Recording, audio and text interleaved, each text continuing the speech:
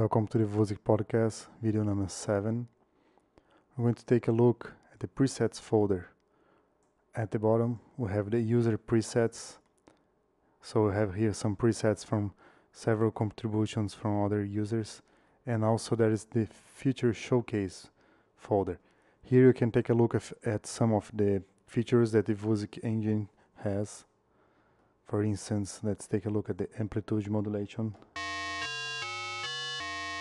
So you can see here they have on layer 1 a sawtooth waveform, and on layer 2 we have a sine waveform, and layer 1 has volume while the layer 2 doesn't have any volume.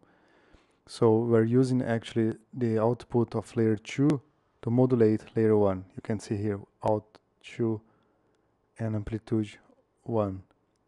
So if I change the tuning of the second layer, it's going to affect the amplitude of the first layer.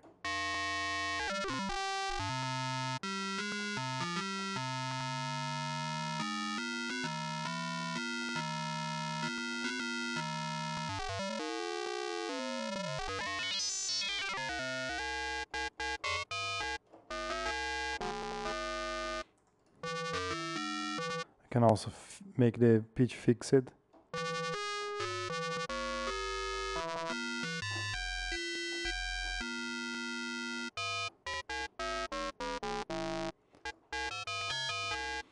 Can also take a look at the other options here from the feature showcase. Complex arpeggiator, where I'm using here the wave sequencer arpeggiator, which I'm going to discuss in another video in more detail. We have some other options here, beat crusher. The grade is an effect, envelope type as delay.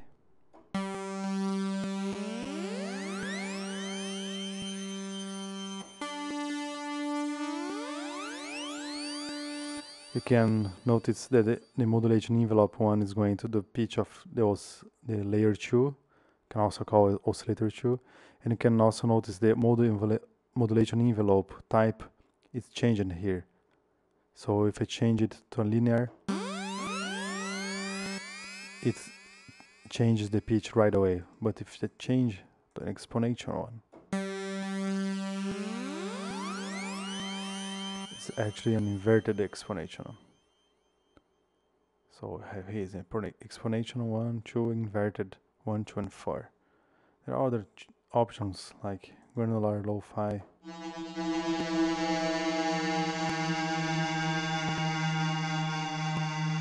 Key switching, layers crossfade, LFO to sequence start of the wave sequencer.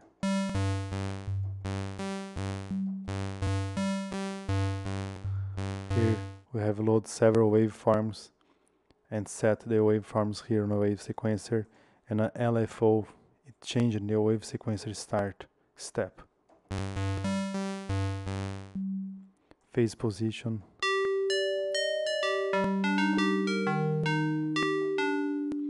This is kind of lo-fi FM because I'm using a sample.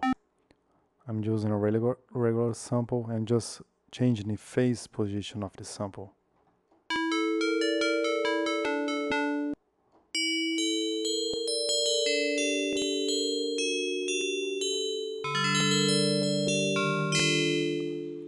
There are several other options in the feature showcase.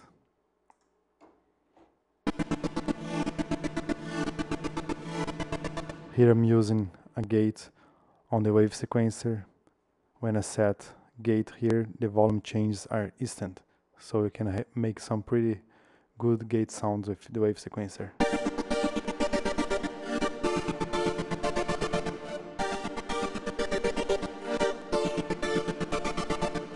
And there are other several options.